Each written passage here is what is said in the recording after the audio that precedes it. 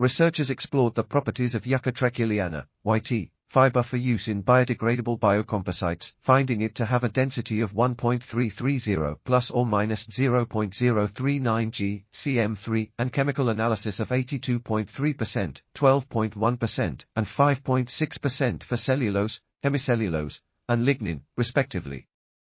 The surface chemistry, crystallinity, and functional groups of YT fibers were analyzed by XPS, XRD, and FTIR, respectively. The concentration levels of carbon, 62.88%, and oxygen, 33.72%, were detected by XPS. XRD analysis showed that the YT fiber has a crystallite size of 3.02 nanometers and a crystallinity index of 48.85%. Based on thermal analysis by TGA, the results show thermal stability of the YT fiber up to 360.6 degrees Celsius. The average mechanical properties of the fiber are 222 MPa for the tensile strength, 2.47% for the strain at break, and the Young's modulus is equal to 16.85 GPa. These results prove that YT fiber can be used as reinforcement in making lightweight industrial biocomposites with thermoplastic or thermosetting polymers.